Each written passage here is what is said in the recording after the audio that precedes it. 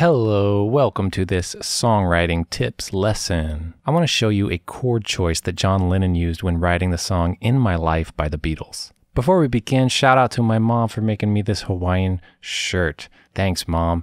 With that out of the way, let's dive right into it. What do you think the next chord's going to be when you hear this chord progression?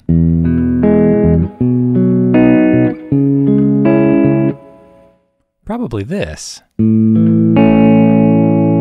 This is that famous, infamous chord progression 1, 5, 6, 4 that people talk about. Every pop song uses it, and oh wow, you can mash up 1,000 songs and they all use that chord progression. 1, 5, 6, 4. The song In My Life uses those first 3 chords and then uses a unique special chord that I want to highlight here that you can keep in mind for your own songwriting. 1, 5, 6. Funky alternative chord. This funky alternative option is an E7 chord, E dominant 7, with the flat 7 in the bass. So it is third inversion E7. You can actually play this same voicing by playing this over here, first finger on the 3rd string, 1st fret, and then play the top 4 strings. You might know the chord E7 like this, where you lift off the 3rd finger so you have an open D, and then if you just don't play the bottom 2 strings, you get that voicing. So let's hear it with that voicing.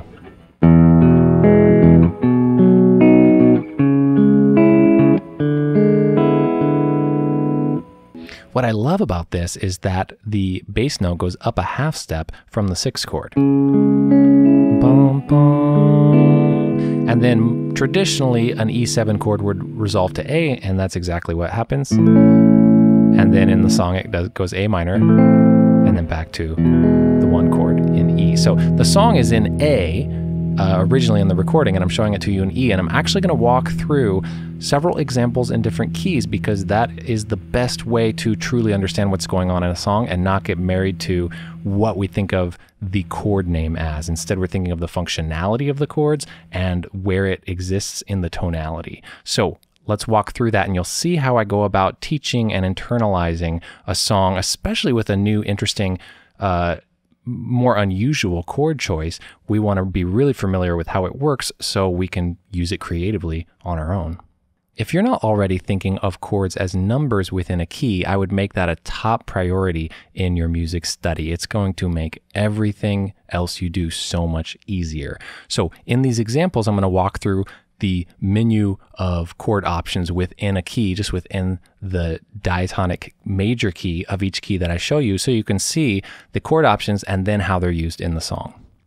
So in E, E would be the 1 chord, F sharp minor would be the 2 chord, G sharp minor is the 3 chord, A is the 4 chord, B is the 5 chord, C sharp minor is the 6 chord, and then we have D sharp diminished, very rarely used in songwriting and pop songs, the 7th chord of a key. So the 7th chord is diminished, but I'll still play them for us. And then we have E again as back to the 1.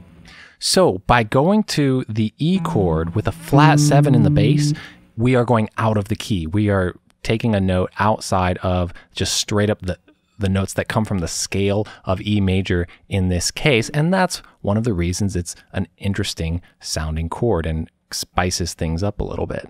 So here's the song in E. There are places I remember all my life, though some have changed.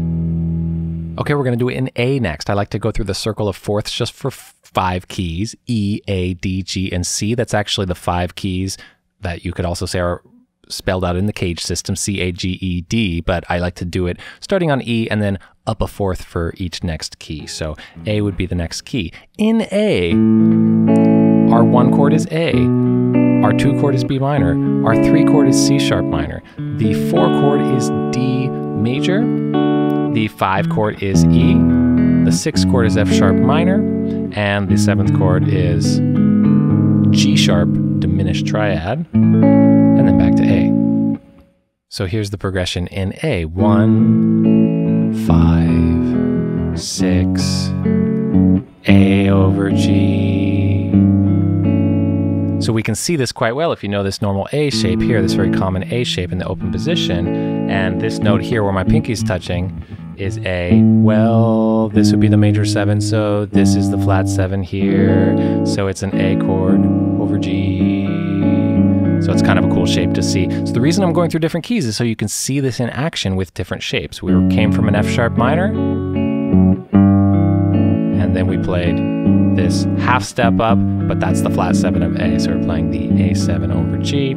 And then that's going to resolve to D, which is our 4 chord. And I didn't mention this before, but of course you heard it, that the 4 chord is turned into a minor chord, a minor 4 chord, before it resolves back to the 1 in the song. But our main focus is on that funky 1 chord, dominant 7, third inversion. So here it is in A. This is the original key that it was recorded in. There are places I remember all my life, though some have changed. Next key is going to be the key of D. Our 1 chord is D, our 2 chord is E minor, 3 chord is F sharp minor, 4 chord is G, 5 chord is A, and 6 chord is B minor, that 7 chord is C sharp diminished, and we're back to D. So the progression in D goes 1, 5, 6, and we know we're going up a half step. Right now it's in our ears now, we know what to do. So, okay, I know I go up a half step there, and then I need to play a D chord. Now I could do this voicing that I did earlier, but this is cool, and again, why I'm showing you through different keys, because now we see this in a different context. Like if you know your open D chord, and then you play it where your 3rd finger's free, you can just put that down on the flat 7 down there. So now this is familiar. If we think of Sweet Home Alabama,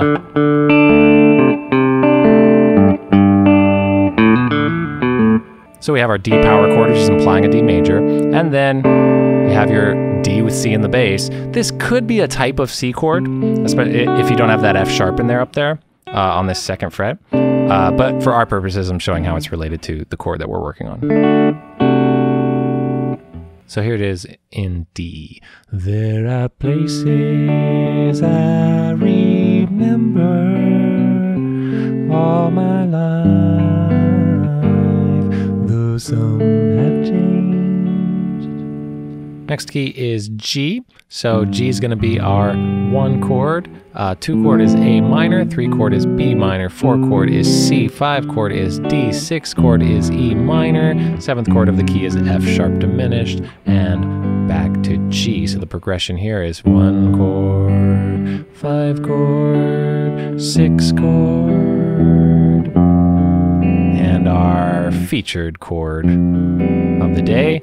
And so the 6th chord is E minor, so you have this low E down here, and then I know I go up a half step, and I know that that half step up is the flat 7, and so if this is flat 7, then this is major 7, and this is the root, so it's G7 over F, or G over F, or you can think of it as the tonic chord of the key, but as dominant 7, flat 7 in the bass, 3rd inversion.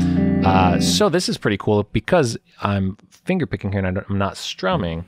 You can play a G chord with only this root here if I play the 6th string, 4th string, 3rd string, and 2nd string. So right now I'm just plucking those 4 strings. I'm not playing this 5th string, and I'm not playing the top string. That's why if you do play those, you have to put those frets down, 2nd fret and 3rd fret.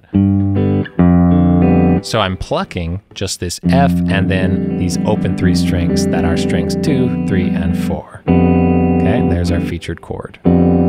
So here's the song in G. There are places I remember all my life, though some have changed.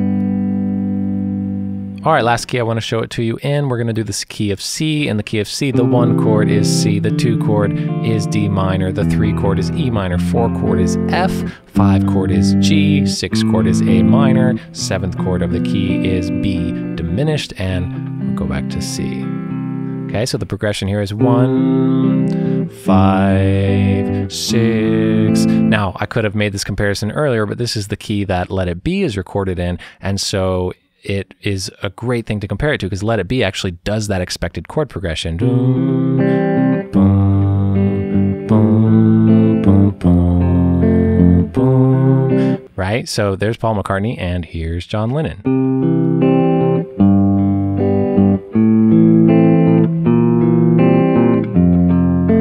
It's interesting, it actually goes to that 4 chord, it just delays it by giving us this tension chord first, giving it a little spiciness. So our special chord here is a great one to visualize in this key, because if you take an open C chord, you can see, okay, well there's the root, so the flat 7 is going to be on this 1st fret here.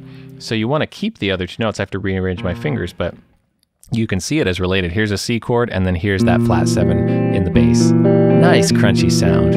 In context, you know, it really serves functionality to give you that switch around and then resolving to the 4 chord. On its own, just, hey, here's a chord.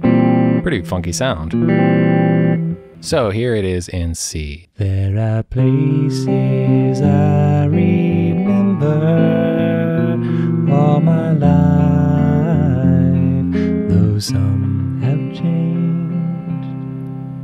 So 2 big takeaways, my friends. 1, learn your chord numbers in a key, the 1 chord, the 2 chord, the 3 chord, especially in these 5 keys. I really recommend. I hope you can see how helpful it could be to work on the same song or the same progression or the same idea in at least these 5 keys, because you'll start to really see and hear and feel the functionality of it instead of just some sort of memorization of a shape. So that's another takeaway, which is playing in multiple keys. And of course, our main point was learning about that 1 chord. So think of it as a half step up from the 6th chord. If this is my 6th chord, a minor chord, that note's going to be the flat 7 of a chord, and then you can go wherever else you want after that. I want you to have this as a tool as an interesting chord you can use when you are writing progressions, writing songs, getting creative, looking for an interesting twist, something to do that's not totally a normal sound for yourself, maybe something that doesn't sound like the other song you just wrote, because I know we all struggle with that sometimes. So just wanting to give you some options and understand how it works. Hope you enjoy practicing that, and I will see you in another video in the future. Thank you.